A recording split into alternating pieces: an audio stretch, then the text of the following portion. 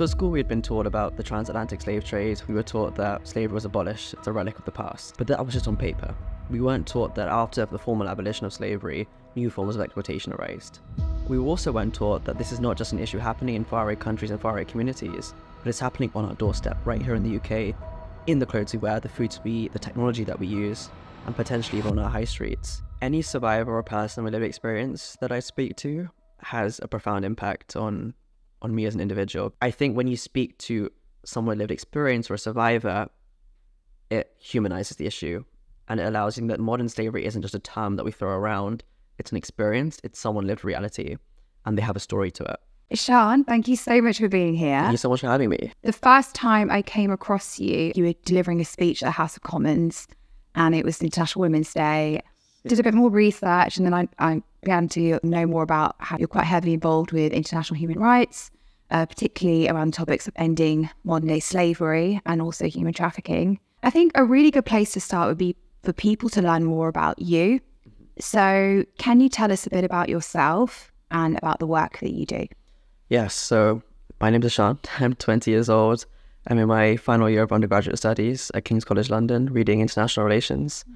And I've been in this sort of human rights space since 2016, which is when I first found out that modern slavery still existed. And since then, I've just been working in the space and intersectional spaces and movements to really engage more young people, particularly in terms of decision-making spaces, and ensuring that they're centered in these sort of political spaces and arenas, and making sure that, you know, we're really being valued as partners at the table. And can you take us back to that time when you first became aware of modern-day slavery?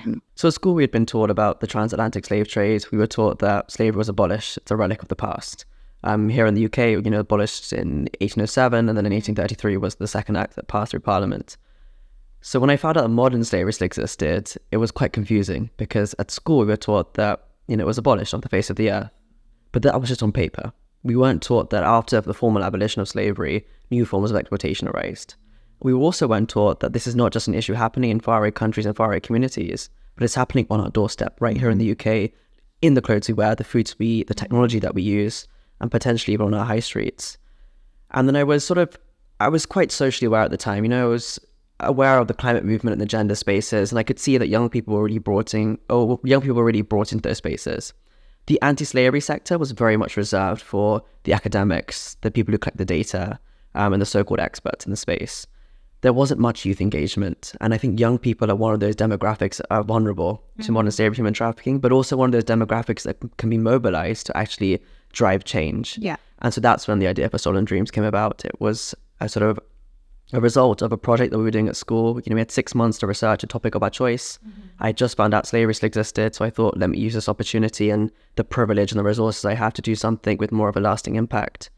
And so, yeah, Stolen Dreams started back in 2017. We launched, and now we continue to grow to become a fully youth-led, grassroots-led collective working internationally to end modern slavery through education, advocacy, and policy. It's important to mention that you were 13 years old when you started this. Yes. It's one thing to learn about something like this existing in the modern day world, but to go out there and actually form a collective and work internationally about trying to bring an end to this is another step completely. So what would you say was it about this world issue that really motivated you to want to bring about some change? No, that's a really good question. I think from a very young age, my parents and grandparents have always brought me up with the ingrained the thinking that, you know, you should always give back to others, recognizing your own privilege, the resources, the life we live here in the UK, and giving back consistently without the expect of any reward or anything in return. And those are principles that we're brought up on, particularly in the faith of Jainism, is what I was brought up with. And it's you know, I don't think if I didn't have that upbringing, I don't think I would be the person I am today, essentially.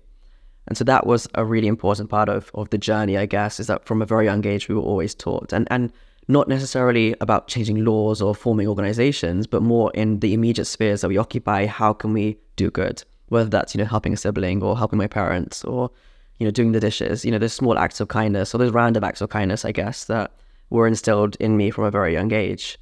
And so that was, I think, the basis on which my journey in the general social impact movement was sort of triggered. And then growing up as well, we'd always been to India. We'd spent a lot of time in settlements there, in schools and with young people and children in particular. When I first found out that modern slavery existed, my parents then told me that, you have met children who had either survived or were vulnerable to modern slavery, human trafficking. That was quite hard for me to grasp. It's very easy for us here in the UK to go to a country like India, for example, to these areas and then to come back and not do anything about it. And seeing the disconnect as well and seeing the difference in the life that we lived here had a very profound impact. And so I think when I see injustice, it doesn't sit right with me to just do nothing, essentially. And again, we have the resources, I have the capacity, the time, the knowledge, the access to technology, these various privileges, and I think using them for good is my path, essentially.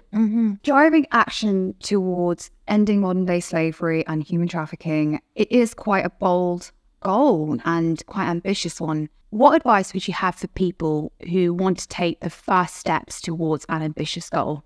Right. I think ambitious goals are good. It's always good to think big, I think. I think that's the place I would start. When I first found out modern slavery existed, I had an existential crisis because it's an issue that's been in existence for centuries, essentially. And I was thinking, how can I, as a 13-year-old kid, have any impact?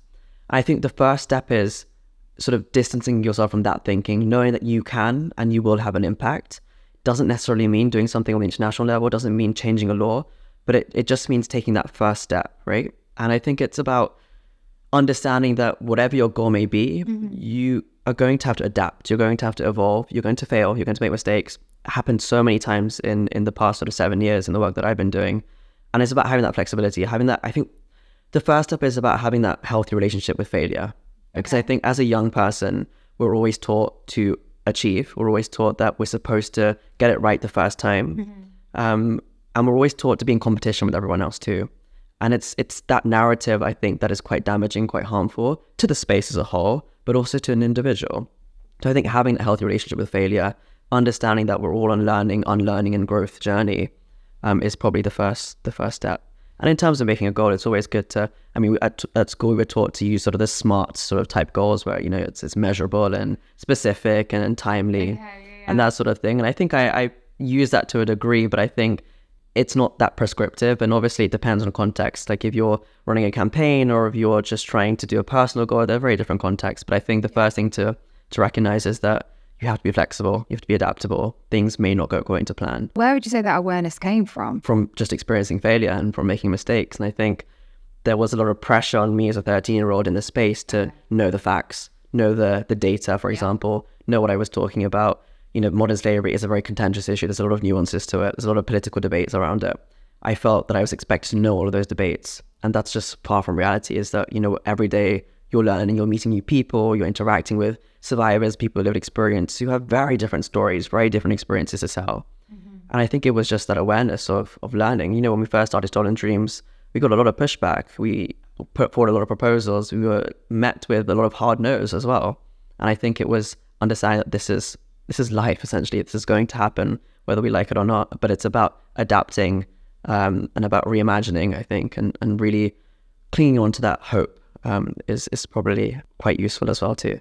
On that pushback that you experienced, did you ever feel that people weren't taking you seriously? Of course. And still today, by virtue of our age alone, we're tokenized because we're youth. We're the token youth young person that we get stuck on a panel or gets consulted for something because we're young and we're a tick box, essentially. We get a lot of that pushback and still today. And that's essentially what we're trying to sort of reinvigorate the space with, I guess, is redefining young people's role in this sector and this movement, also in the wider social impact movements too, and in political decision-making processes, is that we're not just here as your token. We're not just here because we're young. And, we don't have as much experience as people who are already well established in these spaces, but that doesn't mean that we don't have anything to contribute. And in fact, we need that, reinvigoration, that reimagination, the creativity and the determination that we as young people bring into these spaces that have often been fixed in their ways for a set period of time. And I think we do that from a place of concern, because if you look at issues like the climate crisis, for example, this is not a tomorrow issue, it's a today issue. Like, this is our future we're talking about. And I think the way things are going right now, clearly things aren't working. We're still going business as usual. we're seeing, even more aggressive impacts of climate change or human rights abuses. And I think there is a potential of young people to come into these spaces and really push for the positive change that we need. You said earlier about it's about also initially flipping that thinking that how can somebody like me achieve a goal so big? No, but somebody like me can achieve that. Where did that awareness come from? Right. I think it was, so the way I see it was that the mistakes and failures that we made allowed me to understand that I didn't have to be an expert in this field. I had to have a baseline knowledge as to what this issue was, and as do most people, whether that's in the corporate space or in the public sector. But I think the ambition came from the small wins that we had. Okay. I think that was really crucial. The first school, for example, that invited us to come and speak to, their cohort about modern slavery, that was a great win in itself. As a 13, 14-year-old, being invited to speak to other 13 or 14-year-olds based off my expertise, I guess, was quite profound. The first policy we influenced, for example, the first conversation we got started around modern slavery in our local government. These are all small wins that allowed me to see that, we do have some value in this space, but also talking to other people in this sector and sort of asking them, what are you doing to engage young people? They would say, we're not, we hadn't even thought of that. So then I would say, okay, let's hop on a call. Let's discuss this. Let's see what we can do. And seeing that actual willingness to engage more young people was quite motivating too. So I think it's holding on to the small wins and, really making those connections with the allies in the space too, the intergenerational allies. When I was doing my research about your journey, I got the sense that you're quite mission focused, and certainly from our conversation now as well, I can sense that. I would imagine that when you are working towards your missions, there's probably a lot going on internally as well to be able to achieve that. So what are some of the attributes that you've had to develop to help you do the work that you do? I think the main one is setting boundaries because, when you're dealing with a very complex, very harrowing issues like modern slavery, human trafficking, where you're reading testimonials, you're speaking to survivors, it's a very depressing political climate at the moment as well. We have to understand that we're young people in this space and we are in it for the long run. So the activism that we do has to be sustainable.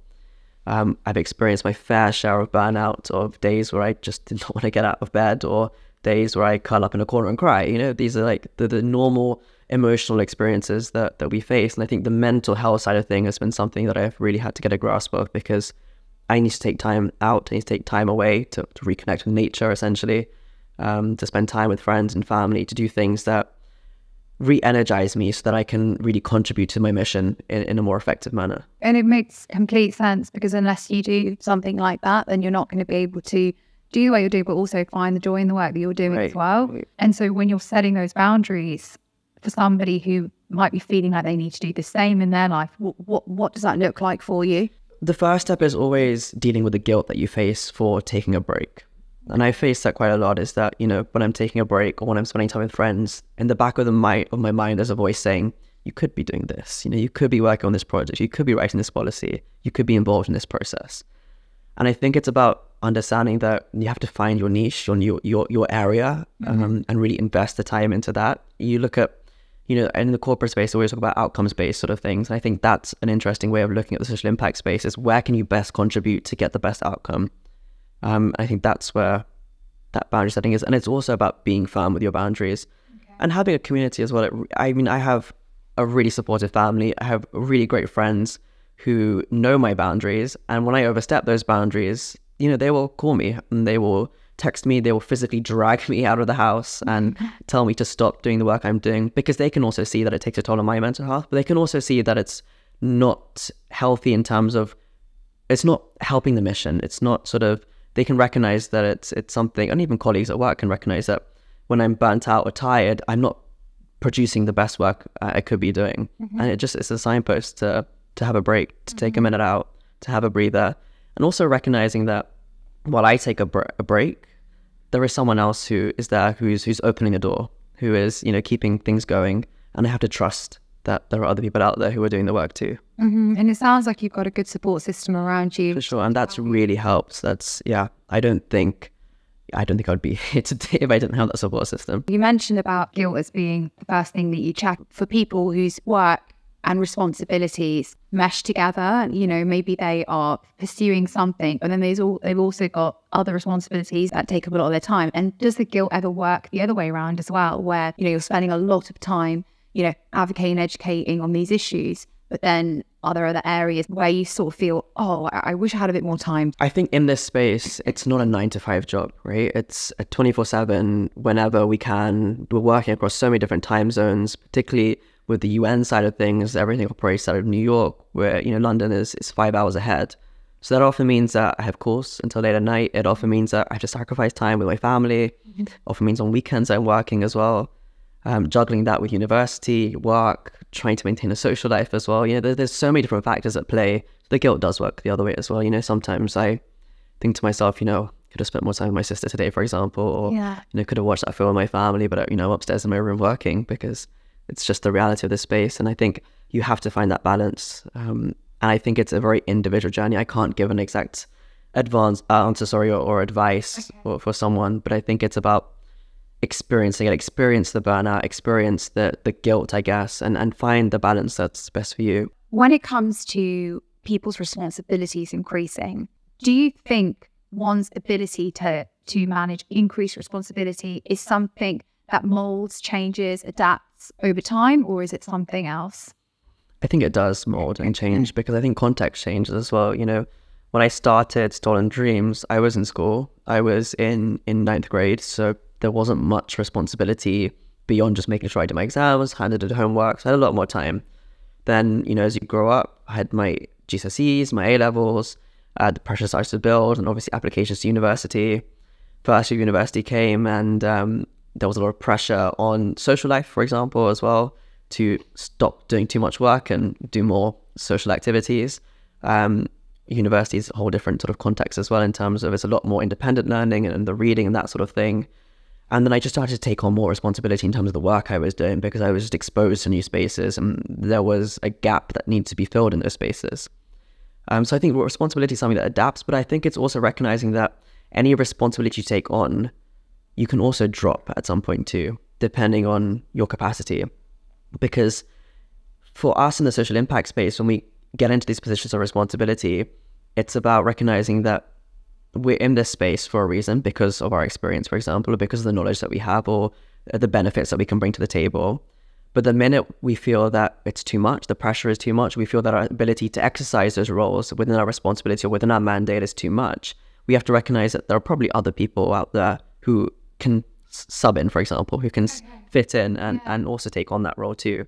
I think that's something that I've been thinking about recently, because it's my final year of university. I'm also working at the same time. I have several different positions and responsibilities within the UN system that I have to hold myself accountable to, and I have a constituency of people that hold me accountable as well.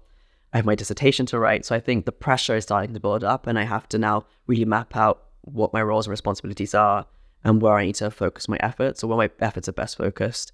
And then sort of depart from the ones that I think I can't put my full 110% effort into.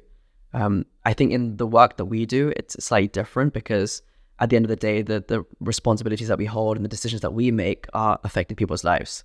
And I think that if we're not putting in our all into that, then it doesn't make sense to continue. And we have to distance ourselves, not necessarily completely depart, you know, support from back end, or, you know, play an advisory role or advisory capacity, but recognize that there are 100% other young people out there who are more than qualified, if not better than myself, to take that role. When it came to your work with Stolen Dreams, you worked on that for a number of years, and you eventually got the attention of quite a well-known organisation called the UN. So what was that like, and how did those initial conversations begin? If you had told me that I would be working in the UN space back in 2016 or even before, I probably wouldn't have not known what the UN does, to be honest. So when I first got the invitation to speak at a UN event, it was the 65th session on the Commission on the Status of Women, which is the largest intergovernmental gathering of member states to advance gender equality across the UN system, but across the world as well. And the acronym for the Commission on the Status of Women is CSW. So I was invited to speak at a parallel event focusing on trafficking in persons, especially the impact on women and children. And they had used the abbreviation CSW in the invitation that I received. So I Googled CSW, not knowing that it was anything to do with the UN.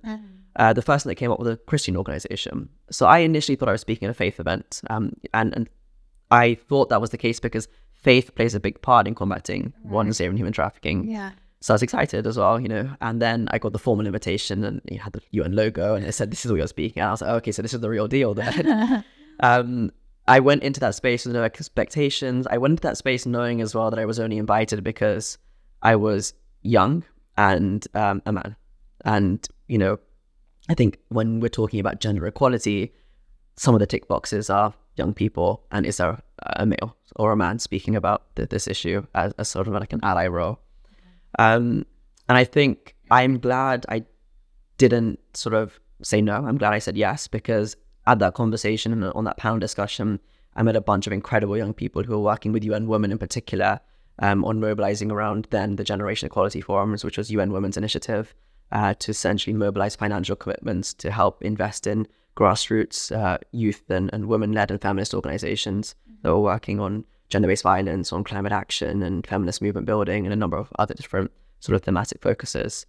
And yeah, kind of just fell into that space and met these young people. We all shared frustrations about how we were being tokenized, how we weren't being taken seriously. And then we organized sort of a separate event to tell young women that, you can go ahead with generation equality forums, but if young people aren't being meaningfully included, then we won't legitimize your process. And we held this beautiful conference. It was during the pandemic, of course, it was all over Zoom. Right. Thousands of young people coming together. We were really mobilizing. And the outcome of that was this beautiful document called the Young Feminist Manifesto, which essentially is a guide on how we should be looking at systems thinking, how we should be looking at the root causes or the root barriers and the structural limitations to young people's participation with a feminist lens. And that's been the advocacy that we take forward ever since from that moment. But essentially the UN space was not... it was not intentional to get involved. It was very much an accident, and have kind of been stuck there ever since. It's definitely been great to expand the network. It's definitely been great in terms of getting that international exposure, a lot of experience to be in those political spaces, I guess. But I think the most important part for a lot of us who work in the UN system is about bridging what's happening at the international level to the grassroots level, but also bringing the grassroots voices to the international level too. You've had so much experience and you're not even 21 years old yet. How do you think your experiences with Stolen Dreams working with the UN has shaped you? I think it's given me a reality check, and it's been very humbling as well, I think, in a way where, so we started Stolen Dreams as simply an organization or a website to raise awareness amongst young people. That was the primary aim. And then as I got more involved in the anti-slavery space, I recognized that actually we as young people are often tasked with sharing posts on social media. We're often tasked with raising awareness, but we're not necessarily tasked with, or we're not necessarily given the responsibility to actually take that online awareness and turn it into offline action. So I think that's one of the main experiences, was that recognizing that we have more of a role to play than just raising awareness, and actually in terms of decision-making spaces, in terms of creating our own projects at the grassroots level, in terms of providing support to survivors, prevention, protection. It's, we as young people play a major role in that. The UN side of things has definitely given me a very, very deep insight into the political state of the world. And it's given me a lot of experience, not only in terms of practical about knowing what's happening in the world and the political nuances and the debates between different governments and member states and how that all operates, but I think it's shaped me in terms of even simple things like having a routine, having a structure to my life, for example, knowing what I want to do with my life. There's very practical and transferable skills, I guess. It's really helped me. Public speaking, even writing documents and skim reading, analyzing information, processing information, networking, talking to people, that sort of thing. I think it's really helped me with that teamwork, leadership skills. I can probably list so many more, but it's definitely helped with developing my character as a person, as an individual. You're at that point in life where you're leaving university and, we were talking about it a little bit before we started rolling, that you're thinking about next steps. And I think you're in a place where a lot of people are in when they're trying to figure out what they want to do with their life. Sometimes I don't think that ever really stops. I think you get people of all ages thinking about what to do next. How have you gone about thinking about that? And do you have any advice for people? I think I've been delaying it as much as possible to think about what happens when I fall into the real world. Yeah. Post-graduation. My advice to people would just be to have an open mind, I think. I think a lot of us go into university already thinking about what the next steps are when we graduate. Over the past 3 years of university, I've grown so much as a person. I've met people who I never thought I would meet, made friends that I never thought I would make. I'm a very different person today than I was when I first started university. So I think it would be having an open mind. I'm still trying to figure out what I want to do with my life and where I want to go and what spaces I want to occupy. I also think and I think this is because I'm coming from a background of social impact, is always thinking about in the space that you do end up occupying, what will be the contribution to humanity, to the planet, if any. And I think having that consciousness, especially for younger people, is quite important, because a lot of we're not a homogenous group. A lot of young people will go and work in the corporate space. They will work in sectors that are conventionally bad for human rights or bad for the environment. But I think it's about going into these spaces, having a thinking about how can you change things or how can you shift people's perspectives. But I think that's very much coming from a purely, do good in the world type of narrative. Like I said, you're in a very similar position to a lot of people who are still trying to figure out their path as well. And the nature of this podcast really is about people who want to pursue something, but they're at that point in the journey where they don't actually know what are those next steps to take. So we're really open about the things that we don't know, to be honest with you, on this podcast. We were talking a little bit earlier about the emotional toll that your work can take on you. And you work in a space where you really get to understand the complexities of some of the most hard-hitting and harshest realities, unfortunately, in life and in the world that we see today. And I do wonder how somebody can manage that. Do you think that it takes an emotional toll? That's for sure. Yes, definitely. And I think it's about being in tune with your emotions and giving yourself the time and the space to actually feel. Okay. And I think for people that manifest in different ways. For me, that is just generally just sitting there in silence and having a cry, because that's what it is. It's a lot of pressure that we feel in this space. It's a lot of stress, a lot of anxiety. Sometimes it does feel like a burden, particularly because I started this when I was 13, and a lot of the time at high school was me sitting there on Zoom calls, going to different events, not going out with friends because I'd be busy sifting through hundreds of pages of research. And even today, sometimes I feel like, did I miss out on having those teenage years, essentially? The fact that we are constantly being bombarded with information from the news, from everywhere, from every media, our social media, TikTok, it's just a constant barrage of information. And we may not necessarily be experiencing what every single individual is experiencing. But I think because we've been in this space for so long, there's a lot of empathy involved, and we feel what others feel. I think that's a great trait to have, having that empathy, being able to sort of put yourself in another person's shoes and then using that emotion to turn, that emotion into action, essentially. I think that's the relationship I have with what I feel, is that I have to give myself time to feel. I have to give myself to feel anger and frustration and to feel worry. And then it's about using those emotions to then translate that into, or channel those emotions into the work that I'm doing. Did you just learn to do that from experience, or did somebody give you advice to do that? Again, I think it was my upbringing. I think I was very fortunate. The faith of Jainism is all about meditation, all about keeping in tune with your emotions. It's all about non-violence and really doing good in the world. It's a lot of the philosophy of Jainism is based on science. I think growing up, it's always been that. It's always been that my parents, used to meditate with us. When we used to get angry when we were younger, my parents would have a very proactive approach to that. I think it is very much down to my upbringing as well. That's really interesting. When it comes to the experiences that you've had, I'm interested to know if there was ever a specific moment, or could be a person that you met, where you felt that experience had a direct impact on your life. I think there have been quite a few. I think any survivor or person with lived experience that I speak to has a profound impact on me as an individual, because I've gotten to the point now where it's a lot of the work that we do is very much engaging with governments. It's very policy focused, or it's engaging with young people and telling them these are the issues that are happening in the world. Here's what you can do to support it. I think when you speak to someone with lived experience or a survivor, it humanizes the issue, and it allows you that modern slavery isn't just a term that we throw around. It's an experience. It's someone lived reality, and they have a story to it. And I think that's what it really impacts me quite a bit. On the flip side, I think also going into schools, any school I go into and I see a 70-year-old and I teach them about modern slavery, you see the shock in their eyes when they first hear that it exists, but then you see their determination to act. And those moments also have a profound impact, because I am someone who recognizes that, so the UN, for example, says that by 2030, we should end modern slavery and human trafficking. A lot of people push that narrative forward. We're not going to end modern slavery and human trafficking in 2030. This is a very systemic issue. I think I'm someone who thinks that I would love to see an end to modern slavery in my lifetime, obviously. That's the work, that's a mission, that's the end goal. I think this is a generational issue. This is not something that is going to end in my lifetime.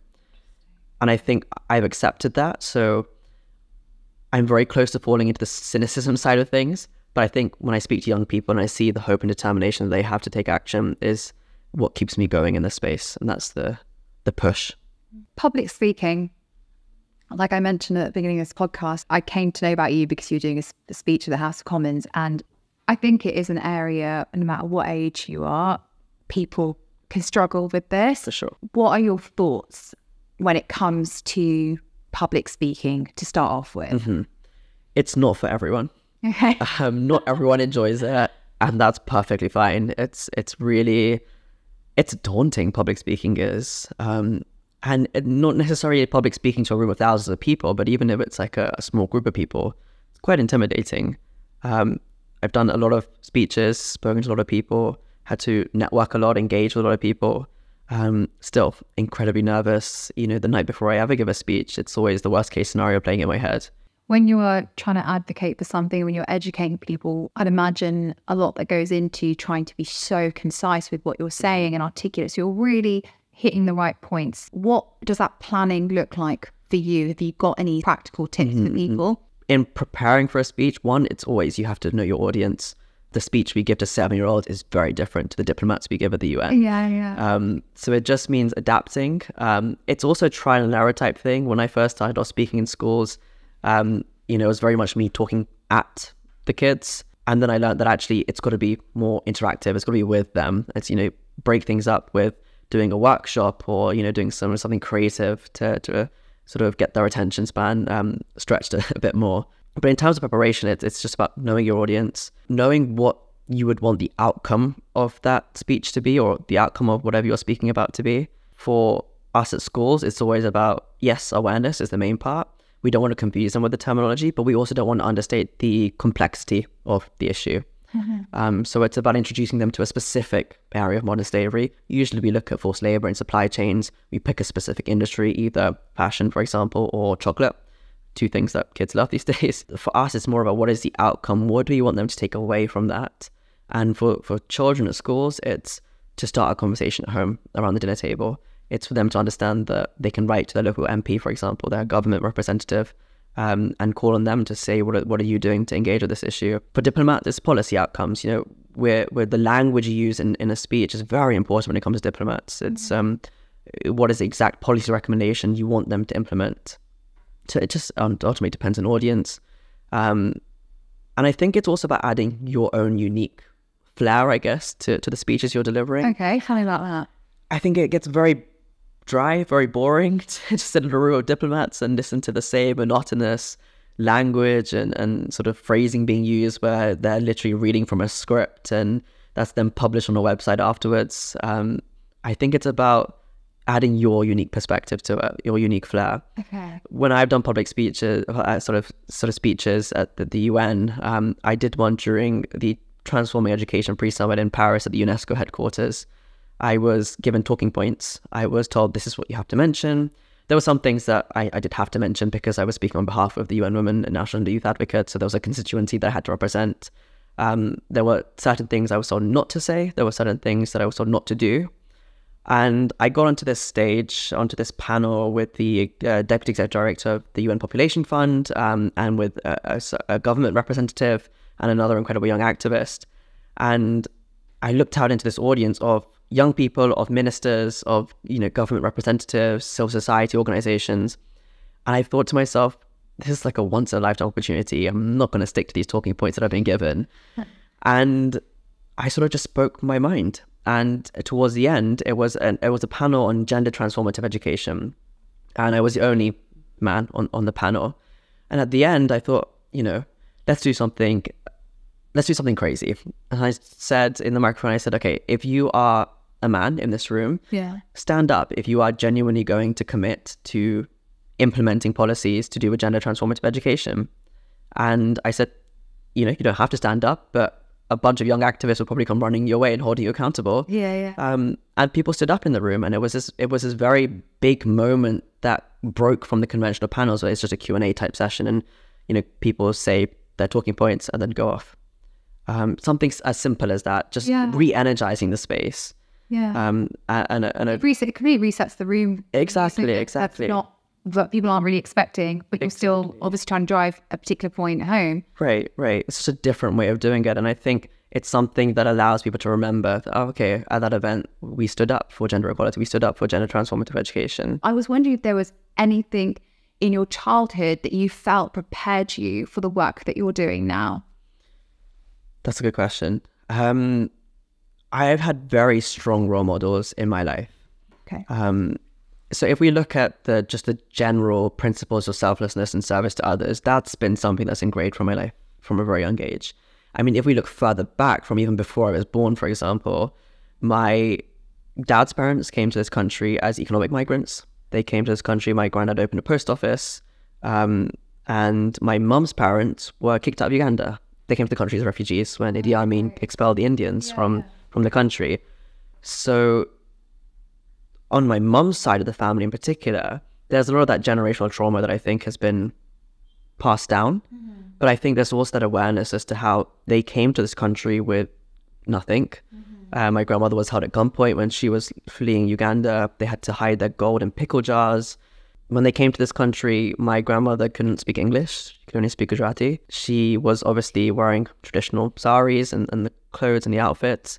When my grandmother went to go and pick up my mum and her 4 sisters from school, she was down outside the gates, and she would get racially abused. She would, a lot of vile things said to her.